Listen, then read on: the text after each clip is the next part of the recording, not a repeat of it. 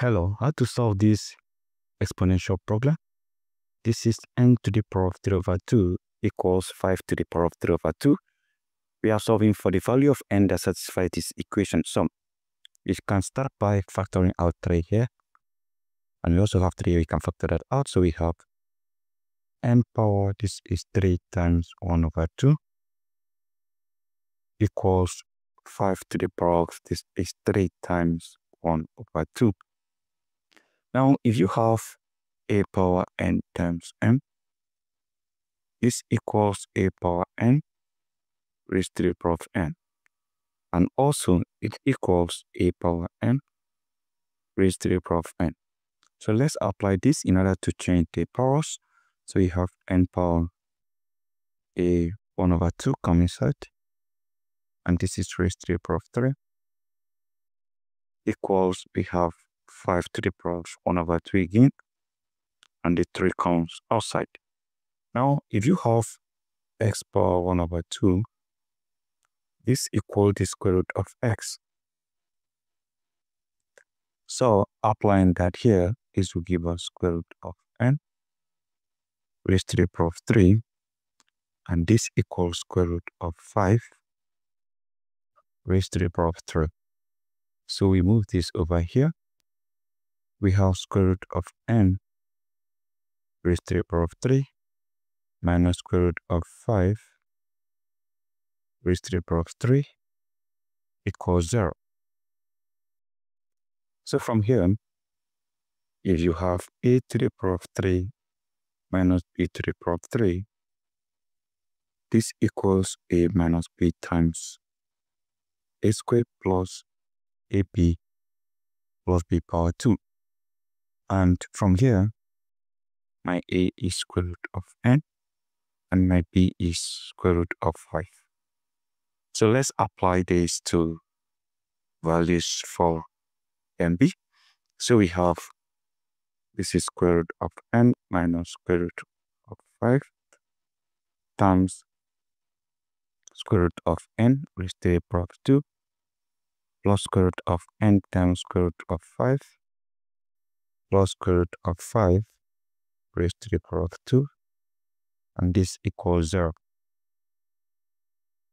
So from here, I'll simply have square root of n minus square root of 5 times this cancel this. I have n plus this times this. This is square root of 5n, right? Or that will be n times 5, that is 5n plus this cancel this. I have 5 here, and this equals 0. So from here, I'll equate each of these to 0. Of square root of n minus square root of 5 equals 0. I have n plus square root of 5n plus 5 equals 0. So let's solve each of these equations. Now to solve this one here, I'll move this over here. So we'll have square root of n equals square root of 5. So this cancel this. Of n equals 5. That is my n1. Now to solve this other one here, I'll move this over here and move this over here as well. So what I'm going to have will be, I'll have square root of 5n equals, this is negative 5 minus n. So to solve for n, I need to take the squares of both part of this equation. So this cancel this. I have 5n equals negative 5 minus n times negative 5 minus n because it's raised to the power of 2. So from here, I have 5n equals this times this. This is 25, this times this. This is plus 5n, this times this. Plus another 5n plus this times this. We have n squared. So from here, I'll have 5n equals 25 plus 10n plus n squared. This over here, this will be 0 equals 25 plus this is 10n plus n squared minus 5n. So from here, 10n minus 5n, that is 5n, so I have 0 equals 25 plus 5n plus n squared. So let's rearrange this equation totally. Now I'm going to have n squared plus 5n plus 25 equals 0. So let's solve this for every value of n. So we are going to solve this using the formula method. We have n equals negative b plus m squared of a squared minus 4 times ac divided by 2a. So we have a equals 1, which is the equation of n squared. B equals 5, which is this 5 here.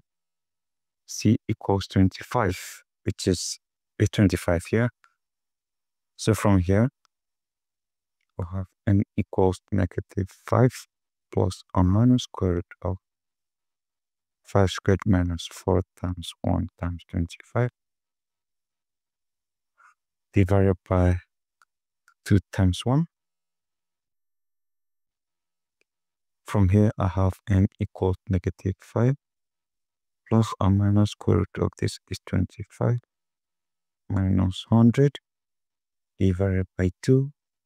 So from here, I'll have n equals negative 5 plus or minus square root of negative 75 divided by 2. So from here, I'll have n equals negative 5 plus or minus minus 8 square root of negative 1 times square root of 75 divided by 2. So from here,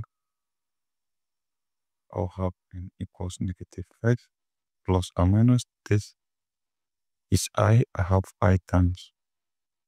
This is 25 times 3 divided by 2. So from here, I'll have n equals negative 5 plus or minus I times. This is square root of 25 times square root of 3 divided by 2. So from here, I have n equals this is negative 5 plus I times. This is 5 times square root of 3. And this is divided by 2. So I can factor 5 over 2 from here. 5 over 2 of negative 1 plus or minus I root 3. Now we have two complex values for n. I have n2 equals 5 divided by 2 of negative 1 plus I root 3. We also have n3 equals 5 over 2 of negative 1 minus I root 3. So these are the two complex values for n. And we have one real value for n, which is n equals 5. So if you want to check, you can just insert that particular value back here.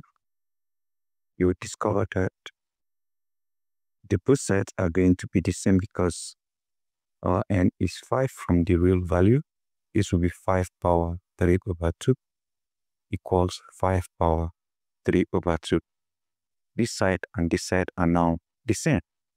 So guys, is it? Goodbye.